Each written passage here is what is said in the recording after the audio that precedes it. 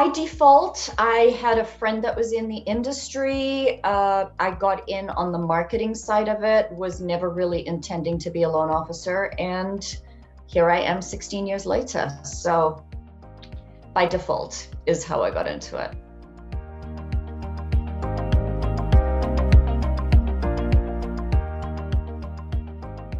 What motivates me really is making a difference in people's lives and creating relationships.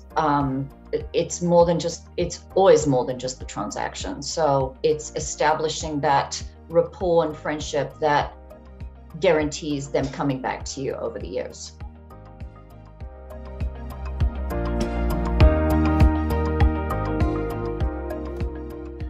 My digital mentor, hard to say really. I would probably say Kristen Crowley. She is a wizard with Instagram. So that's probably who I would say is my digital mentor.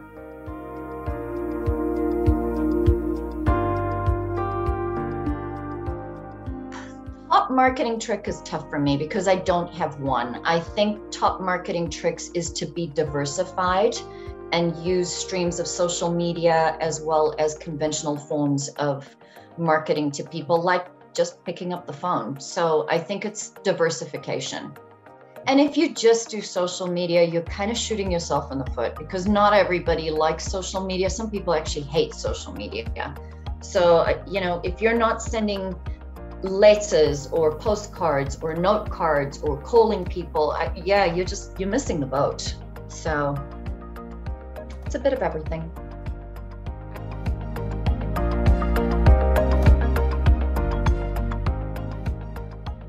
I think my on-job experiences that have made me proud are really when I receive feedback from my clients about how good of a job that I've done. And it's an ongoing thing. It's just that instant gratification of knowing that I'm doing the right thing and I'm on the right track. So that's kind of what gives me my kicks.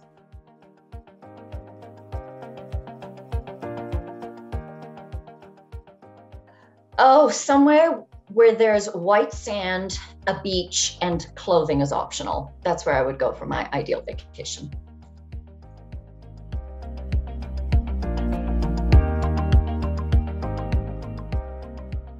My most treasured possession right now, and it changes over time, but it is my book that I have just written. So I've just written and illustrated a children's book, which I am extremely proud of. So that's my most prized possession right now.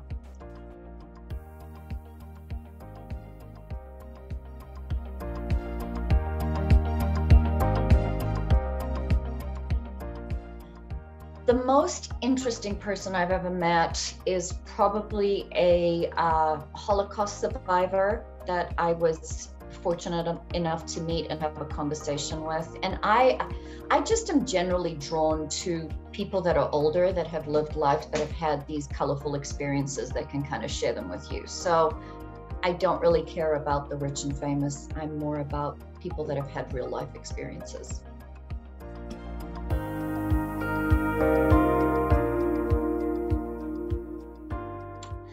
If I was not a mortgage banker, I would be a rock star, and I would be so good at it.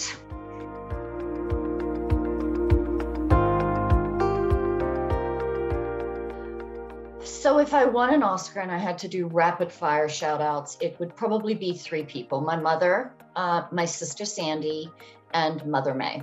Those have been my three female, like, rock star role models in my life. So those would be my three thank yous.